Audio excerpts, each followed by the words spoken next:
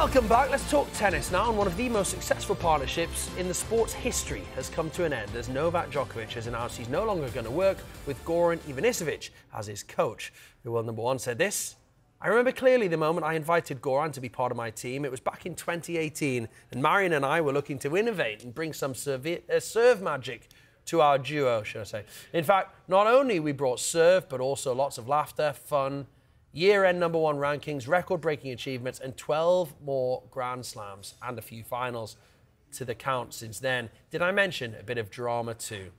Goran and I decided to stop working together a few days ago. Our on-court chemistry had its ups and downs, but our friendship was always rock solid. In fact, I am proud to say, not sure he is, that apart from winning tournaments together, we also had a side battle in Parcheesi. That, by the way, is a little game. It's a bit like Ludo, if you didn't know, which has been going on for many years. That tournament never stops for us. Thanks for everything, my friend. Love you," he says.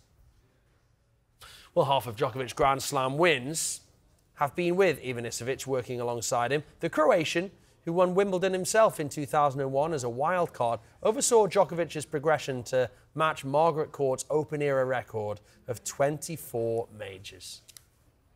And while no hint is given as to who Djokovic will be working with going forward, the announcement comes at a time where the world number one is making several changes to his setup. At the end of last year, Djokovic revealed he also split with longtime agent Eduardo Artaldi, who had been representing the Serbian since 2008.